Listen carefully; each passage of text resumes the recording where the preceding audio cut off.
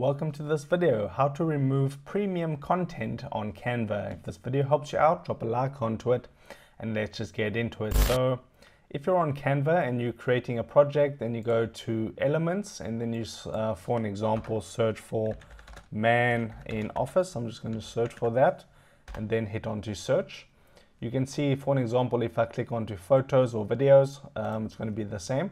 So you can see you have all these pro ones, and you, as a free Canva member, you won't be able to use these pro ones. So how can you get rid of them to only show you the ones that you can use for free?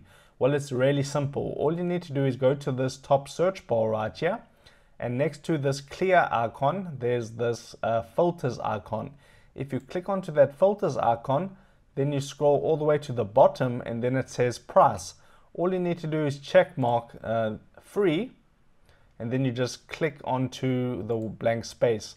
Now it's going to only show you all the stuff that is free to use. So then if you basically search for something else, so I'm going to search for dog, and you can see the filter stays applied, which is really nice. So now the premium content has been removed, and then you can take your free images and you can add them into your project. If this helped you out, drop a like onto this video and I'll see you in the next one.